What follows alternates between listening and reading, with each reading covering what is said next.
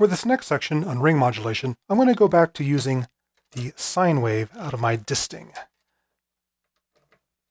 Because this pure sound with only one harmonic, a fundamental, let me turn off the Moog's oscillator, raise up the cutoff, turn up the X input, and finally turn up the X mix level so it appears in the final output.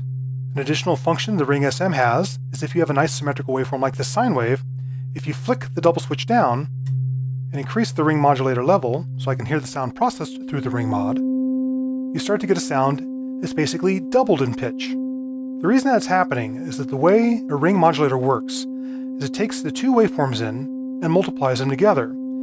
As a result, their harmonics add and subtract from each other. If you take a sound with one harmonic and add it to itself, you get a doubled frequency. So there's a doubled frequency out of the ring modulator, and here's the original sine wave as well. I'll turn that off for now.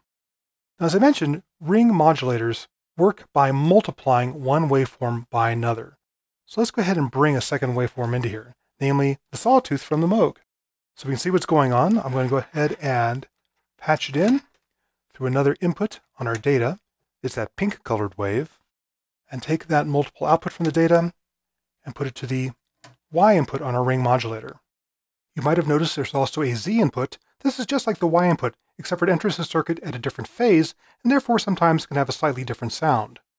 As I bring up the Y input, the X and Y inputs for the ring modulator will be multiplied together.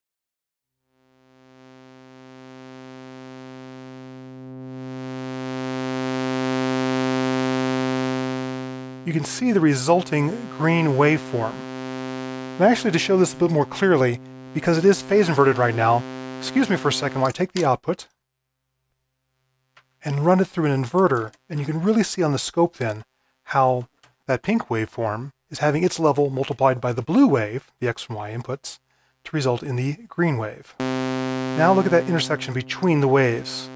There is some phase shifting going on, but in general, when they're both positive, the output's positive.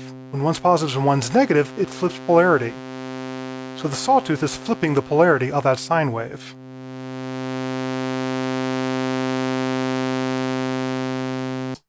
Now let's do another trick.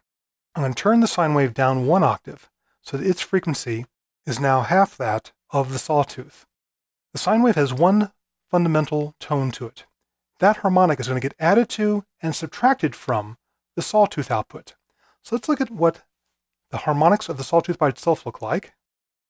I'll bring the Y up in the output, turn it back on again, play it up an octave so you can see what's going on, turn off the ring modulator for now. There's our sawtooth wave with this fundamental harmonic right around 260 Hertz.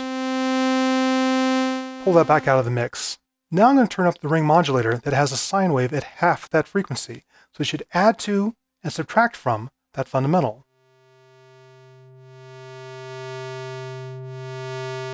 And indeed, what we're seeing now is one harmonic at 129, which is basically the 260 that was the original sawtooth, minus the frequency of the sine wave, and also that harmonic plus the frequency of the sine wave. We're getting a little separation here in the harmonics.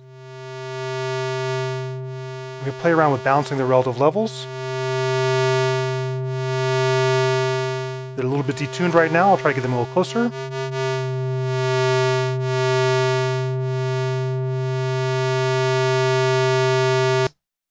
So that's one thing that ring modulators do, is they play around with harmonics. What gets really interesting is when you start detuning one oscillator against another.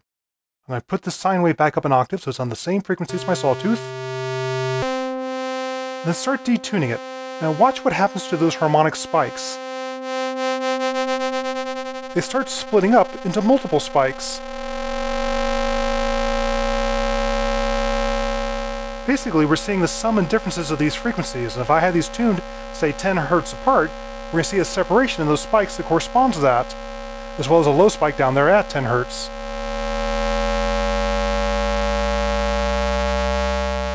Occasionally, you'll hit these pitches where everything's in alignment.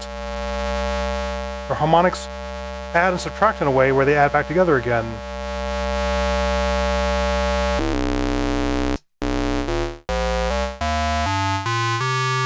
So a more complex sound.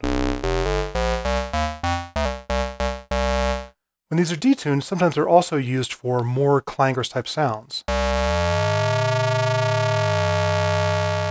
Turn on the filter cutoff.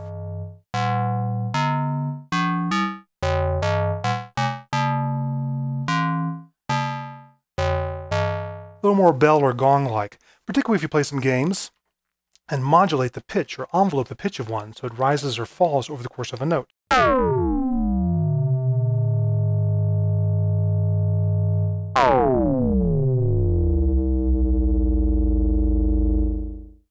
But sometimes it can be fun just to create these thicker sounds by carefully tuning these oscillators against each other.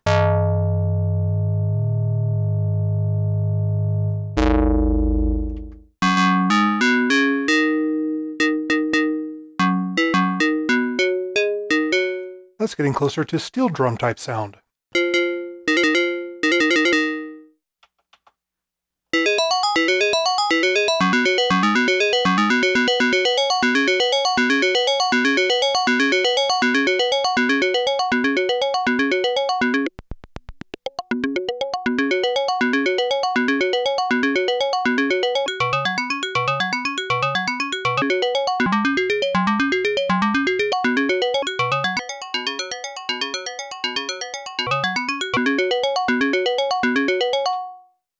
Now, as we've shown before, not all modules that have the same name sound the same. This particular design of a ring modulator is based on a transistor design, which has a slightly softer sound to it. Just for comparison, the Distings do have ring modulators as well. Let's hear how different that sounds. I'm going to tune up a nice sound here.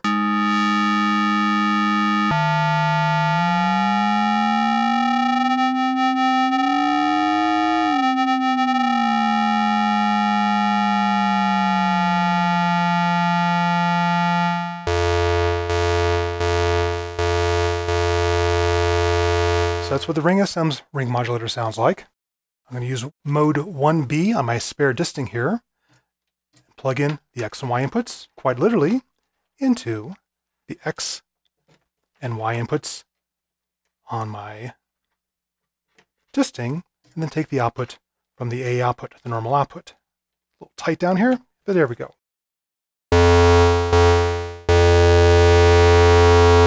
Hear what a different spectrum that has to it, where it's a bit buzzier.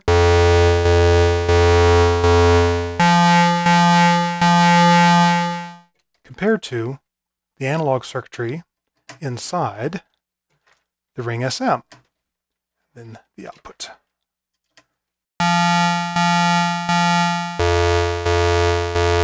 Not quite as in your face. So that's another very different type of sound modifier. Ring modulators, which used to be used quite a bit to create metallic sounds before we really got into things like frequency modulation, but also this particular module has that bonus of that mixer and also a really nice sub-octave generator.